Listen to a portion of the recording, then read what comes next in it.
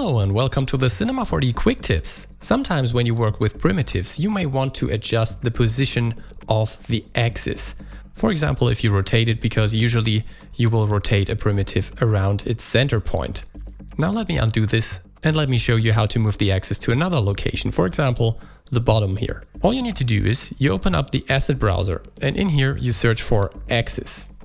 And let me also switch to list view here, because now you can see that there is a node operator called geometry axis.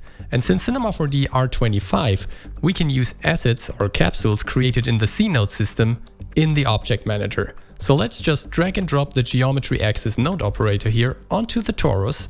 And let's close the asset browser again.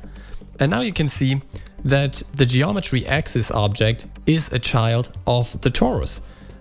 And now we can, for example, adjust the axis Y parameter. Let's bring this up to 100% and select the torus.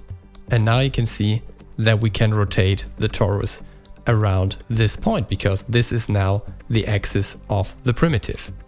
But there's another useful thing that you can do now. If the torus is sitting on the ground, you can now adjust its ring radius as well as its pipe radius. And as you can see, it will always adjust so that it will keep sitting on the ground. And it would do that with any other primitive as well, of course.